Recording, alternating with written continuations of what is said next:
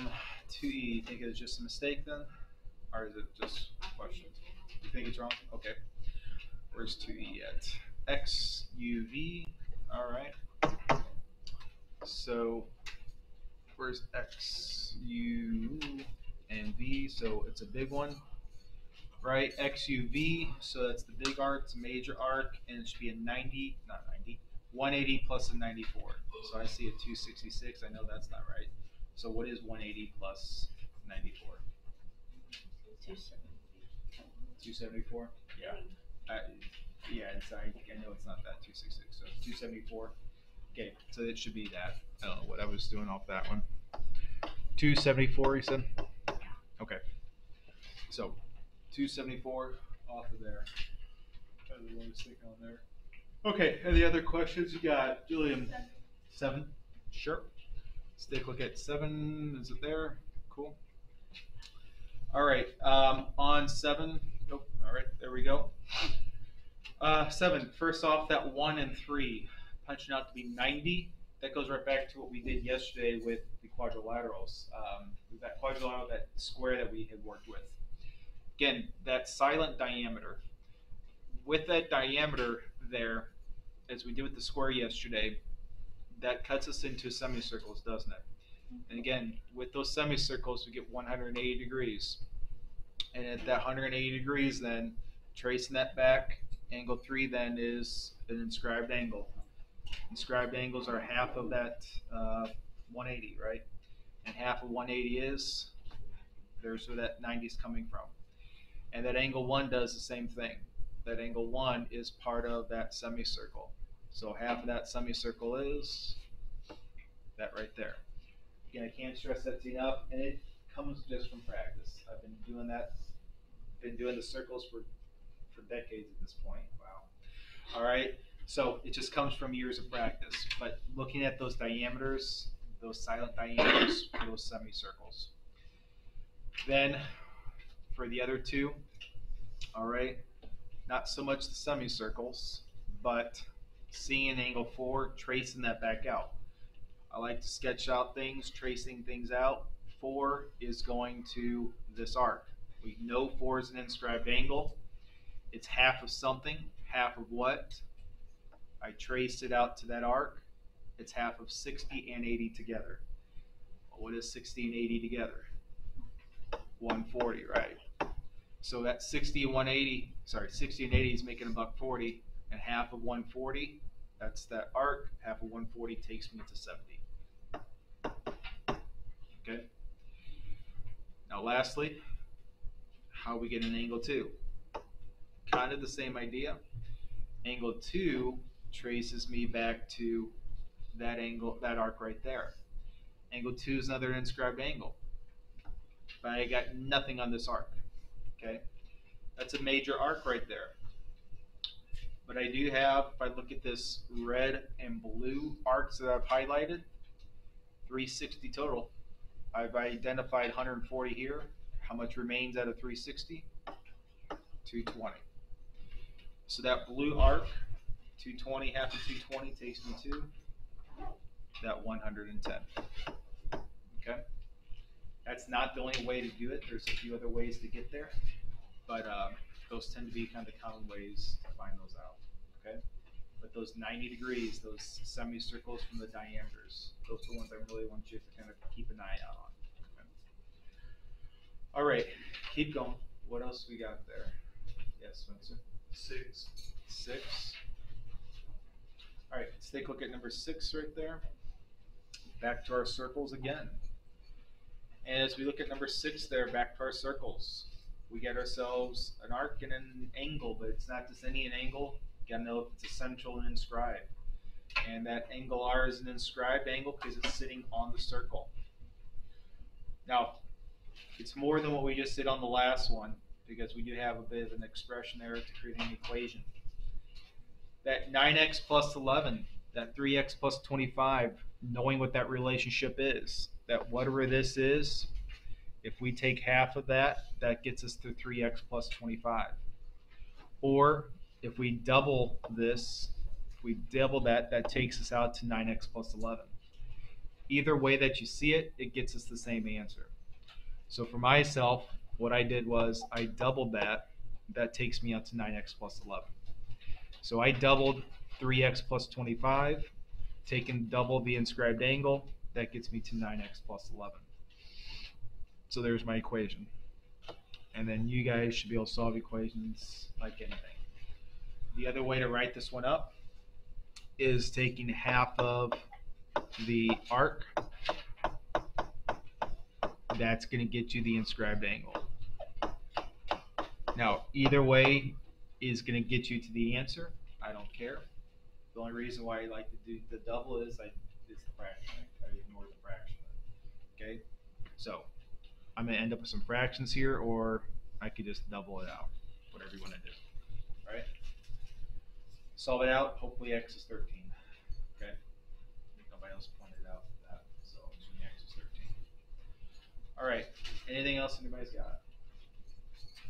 I'm going to do more work with it. Again, I don't expect you to have these completely mastered yet on the circles. There's a work in progress.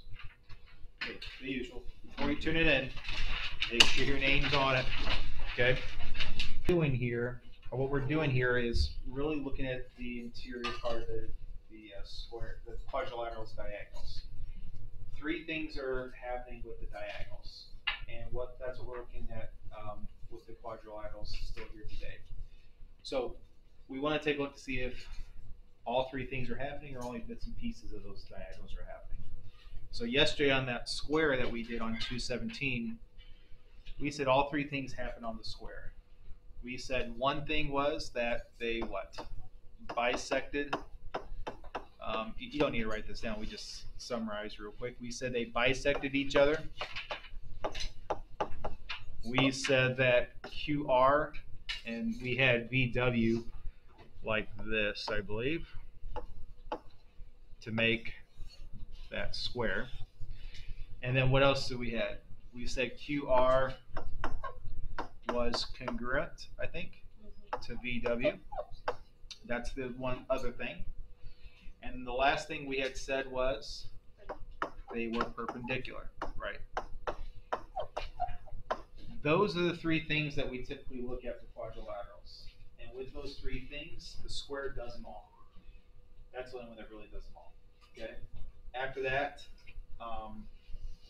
we're going to see now through the other quadrilaterals, they do bits and pieces, but the square is like the magic one that does everything.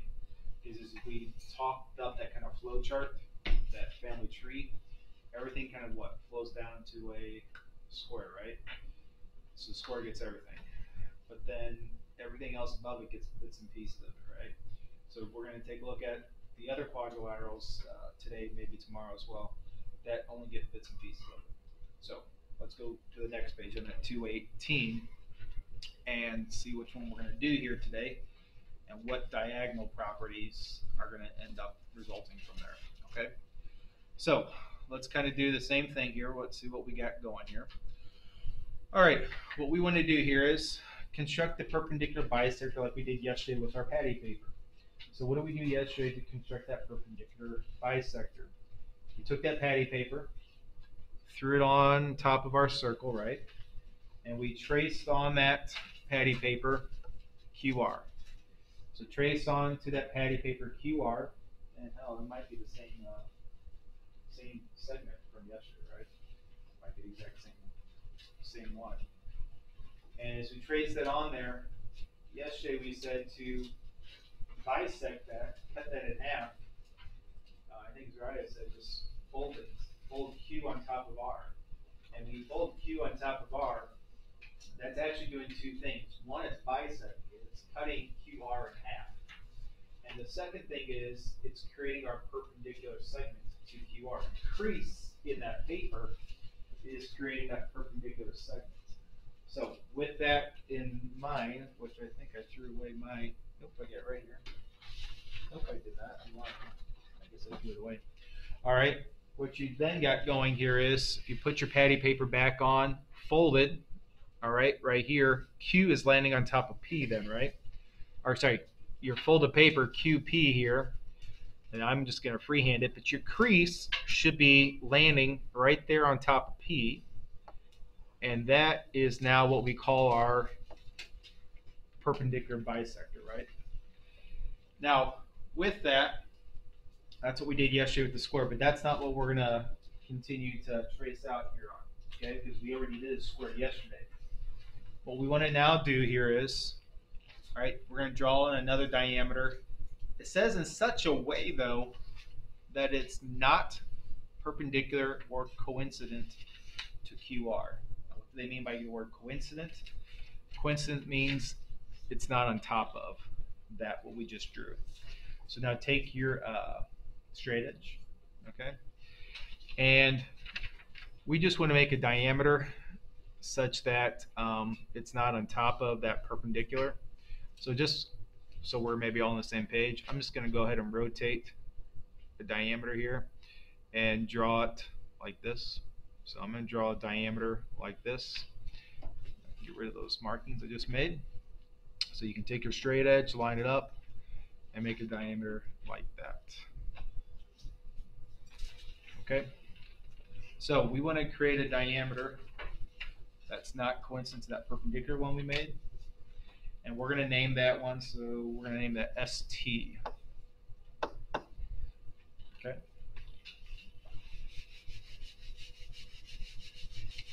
And now let's go ahead and connect it to make the shape. So we're going to connect Q to S, S to R, R to T, and Q to T. Now, we don't go based off of just looks, but that does kind of help us narrow down of maybe what shape we're almost kind of looking at. What kind of shape are we maybe kind of almost looking at here? I'm sorry? Maybe a rectangle. Seems to be maybe one of our better ones, right? Now we can't say it's a rectangle quite yet.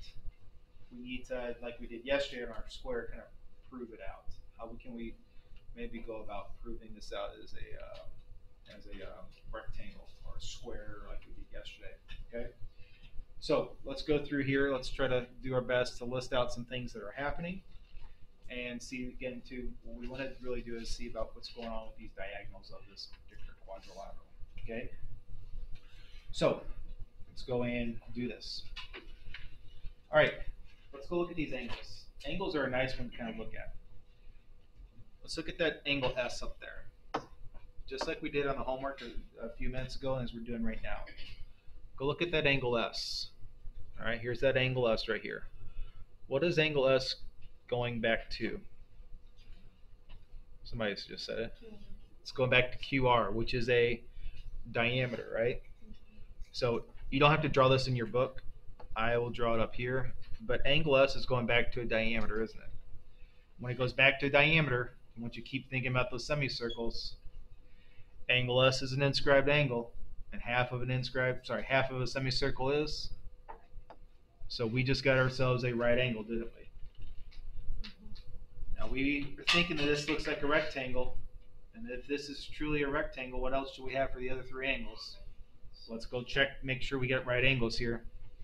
If we go to angle T, which is this S is opposite, right? Does that go to QR as well? It does seem to go to QR. There it is. That's the diameter. Boom. 180. Half of 180 is angle T. That's good. Okay, what is angle R going to? Angle R goes to, does that go to a diameter? Yep, ST, which is a diameter. So we got R is going to ST, that's a diameter, and half of 180 is, half of 180 is 90. And Q does the same thing, doesn't it? So far so good. And yeah, we got ourselves almost a rectangle going here. So off of that, I think we just identified something down here. Letter C we just did, didn't we? Determine the measure of each interior angle. We just did that, right? All are right angles. And we did that by using our inscribed angles of semicircles. Okay? Nothing really crazy with that.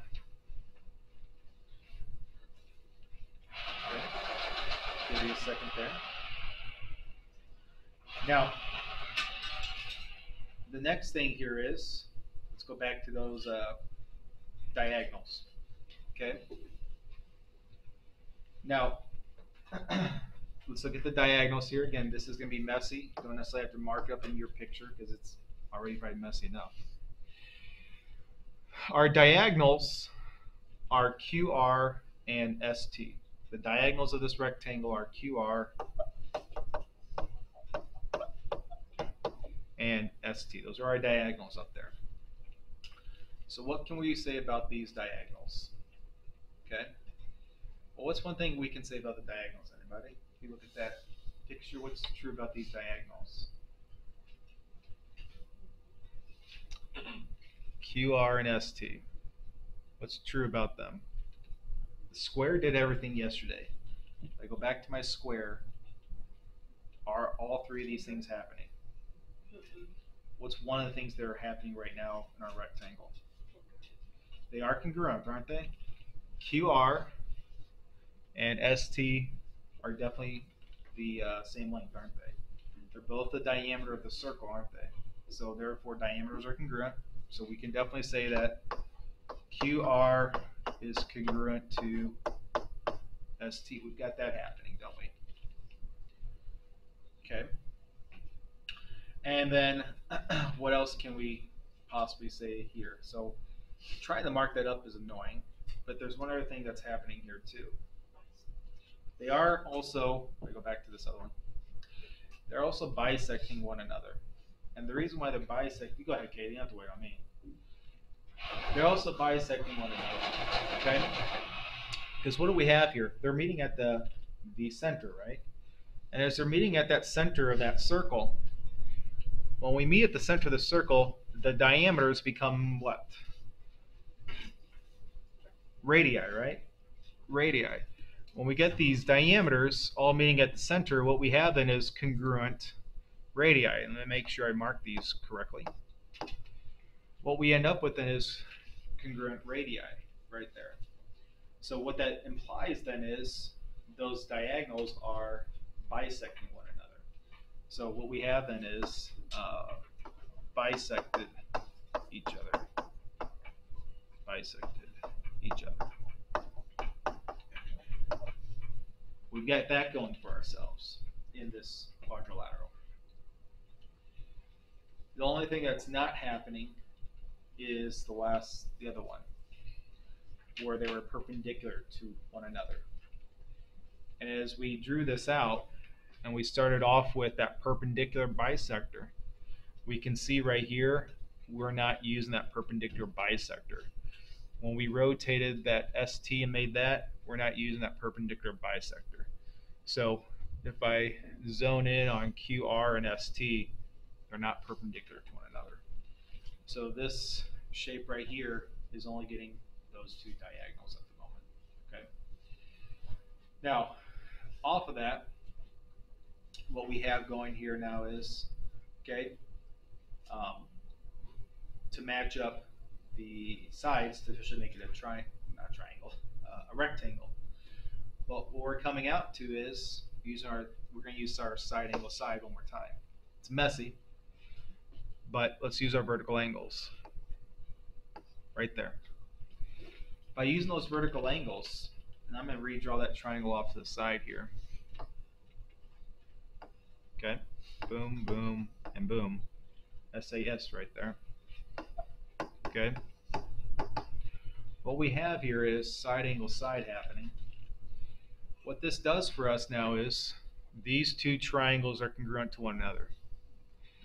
This side here is congruent to that opposite side there, isn't that? Okay, those two triangles are congruent to one another, therefore the corresponding parts are congruent to one another. We've got these two things equal to one another, vertical angles are congruent.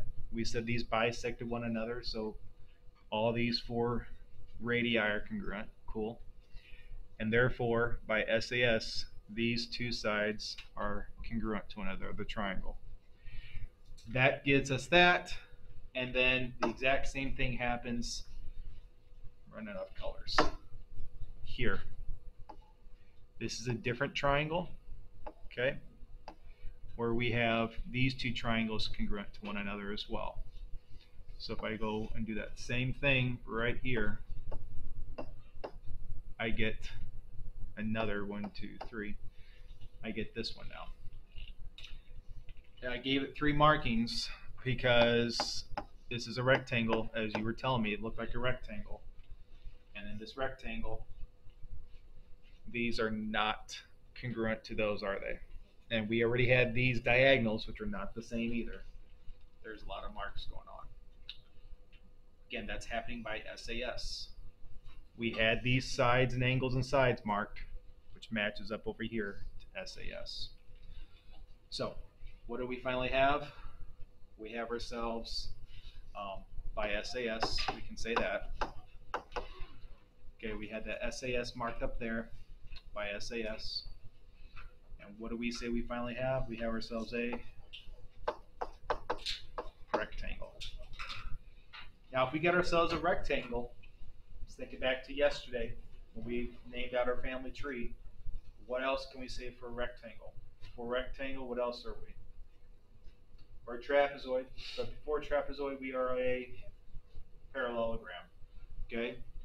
And then after a parallelogram, we are a trapezoid.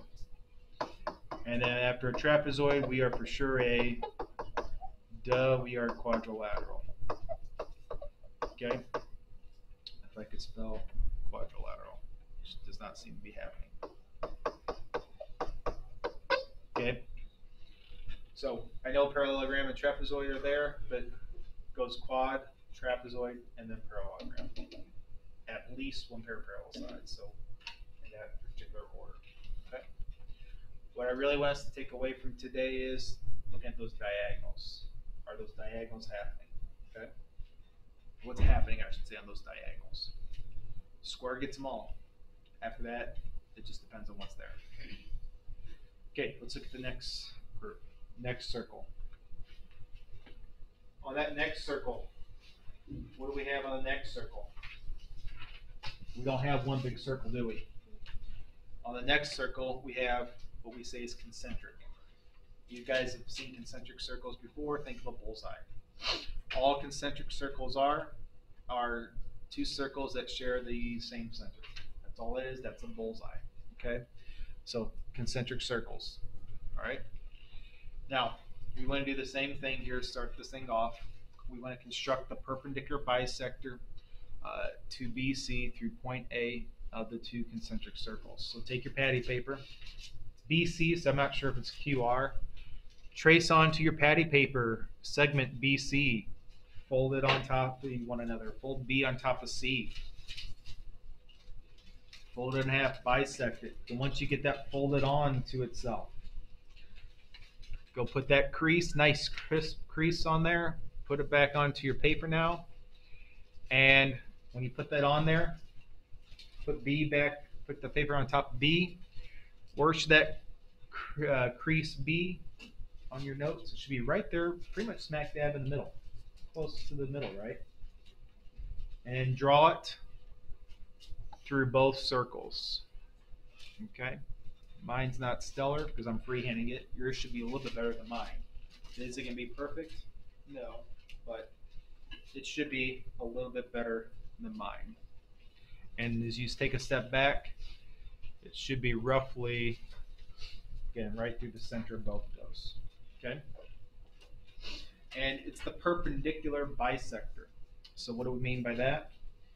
That means we have ourselves a perpendicular segment now. So let's put that right angle there. Give you all a second on that. And just like we did earlier, we're going to create a segment here that's not coincident. And we're going to call that segment DE. But they say draw DE only on the inner circle. So on the inner circle, that's not coincidence. So just like we did that a second ago, take your straight edge.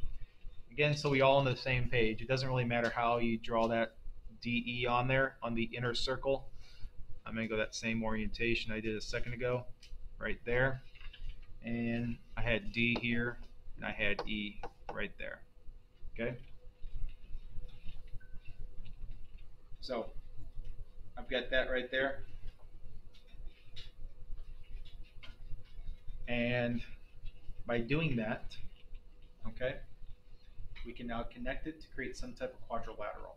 So let's connect those points, B to D, D to C, C to E, and B to E. Let's take a step back, and what do you think we get maybe as a quadrilateral we're looking at here? We talked about a square, doesn't look like a square. Talked about a rectangle, that doesn't look like a rectangle. What does it appear to maybe be? Maybe a rhombus, or maybe a parallelogram. Rhombus is a special type of parallelogram. And the only difference is between the two, rhombus would have all four sides equal, right?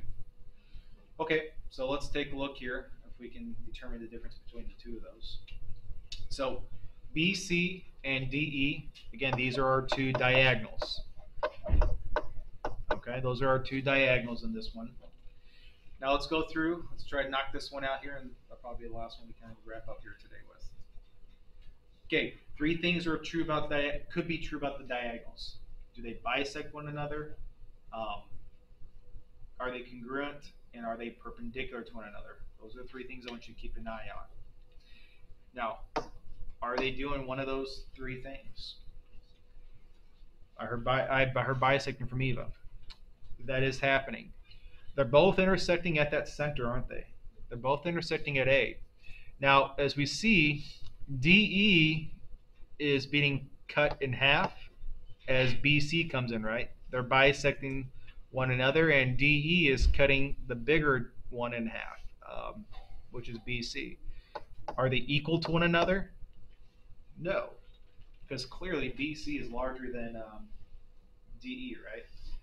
But they do cut each other in half. So we're saying they do bisect each other. They're diameters of two different circles, right? And because of that, what does that imply about their lengths? Are they the same length then? No. They're diameters of two different circles. So we can't say that BC is congruent to DE, are they? They're clearly two different circle diameters. They're not the same. Are they perpendicular to one another? No, we are not using that perpendicular bisector. We made it right here. They're not perpendicular. All right, that's it. That's all we can say about the three diagonals, the three possibilities for the diagonals. All they're doing is bisecting one another. All right, that's all we got. Now, alpha here, we've drawn those in. On our interior angles, I'm trying to think if they're asking us to do anything off those. Because the other thing about that is we can't go about measuring, how I'm phrase, we're measuring those out, but they're not on the same circles, are they? So what I'm trying to say here is, if I look at this angle C, it goes to a diameter, but it's not at the same circle, is it? So we can't say like this is an inscribed angle because it's not on the same circle, and the same thing for angle D. So we're not using our inscribed angles off of that, all right? So because of that, best thing we could do is use our protractor and have you measure things out. I'm not going to worry about that with you. I'm just going to go ahead and kind of state this out there for you. That, can I do that with you? Let me just think here if I can have you do that. I'll just tell you here. Okay, so we're going to say this, that angle D is going to be congruent to angle E. Okay? So angle D and angle E are opposite. And angle B is congruent to angle C. They are opposite to one another. So in these, if you were to get our protractors and measure these out, which is a bit of a pain, what we say in this shape is that opposite angles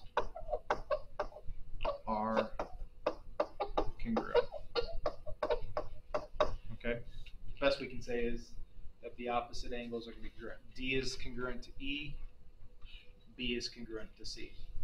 Okay? So that's going to be the best we're going to be able to say off that. They're not going to be 90 or anything like that. Now, if you were to go and measure out the lengths of BD and EC, what would you find about the lengths of BD and EC on that? They're going to be congruent, right? They're going to be congruent. BD is congruent to EC. That is correct. And there's going to be one other thing that's going to be happening with BD and EC. Anybody else think about what's happening with BD and EC? There's one other thing that's happening with BD and EC. They're congruent, and what's the other thing you think? They're going to be parallel, right? So BD and EC, there are two things happening with that. They are congruent, and BD is parallel to EC as well. So those two things are happening, those pairs opposite sides. Now, the other thing is happening. What about the last one here? DC and what's the other side? BE. Look at the other opposite sides. DC and BE. What do you think is happening with DC and BE? DC and BE. Same thing. Yep. Congruent and also parallel. And when we bring those two things in, what we actually have here then is, which for some reason they don't have that on this page, I don't know why. What type of shape do we have here? Let's put some space off to the side. We have ourselves a, yep, parallelogram. Right. I don't know why they don't have a question for that. So what we have then is correct, a parallelogram. And for a parallelogram, what else are we? And for a trapezoid, we are for sure a quadrilateral. Okay? So, right here, and really this first one on the diagonals bisect one another, if we know that diagonals bisect one another, we know it's got to be a parallelogram. Okay? All right, that's where we're going to pause things. We'll leave it at that. And